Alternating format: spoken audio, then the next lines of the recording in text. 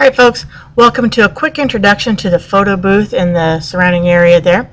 This is going to be at the front of the classroom and should have everything you need in order to take quality pictures of your finished work for your portfolios.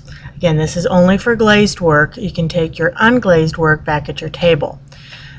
This is the photo booth area, and currently it has a piece of paper down on it, and that's mainly to protect the actual infinity screen, which is we'll talk about on the next slide.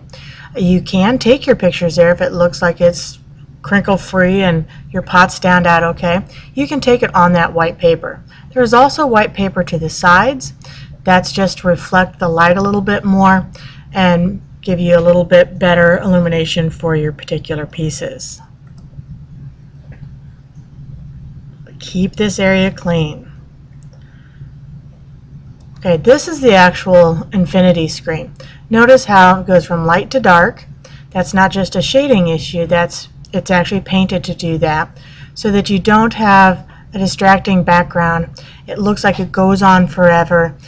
There's no seam in the background. And although I've really zoomed out from here so that you can see the entire setup, you don't want to take your pictures showing all of this.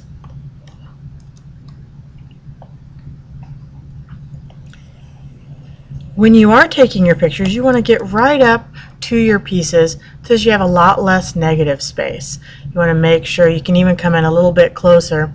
I've got my camera on the tripod for the video, but you will want to actually come up closer and try some different angles as well.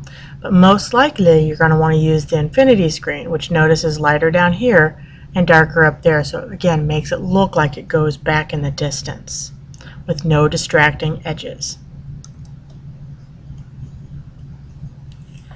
When you're getting ready to use the infinity screen, you want to make sure that you kind of wipe it off first so there's no crunchy, dusty stuff on there. And then you may end up wanting to use some felt pads if your pots are big enough.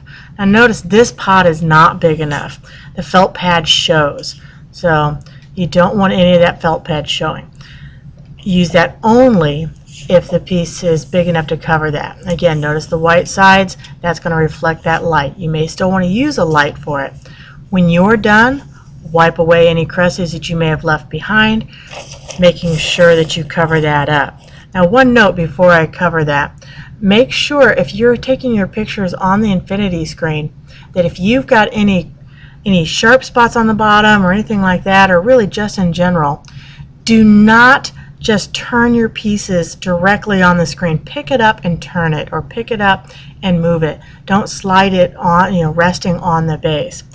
Also make sure when you're wiping off the screen that you use a clean, dry towel.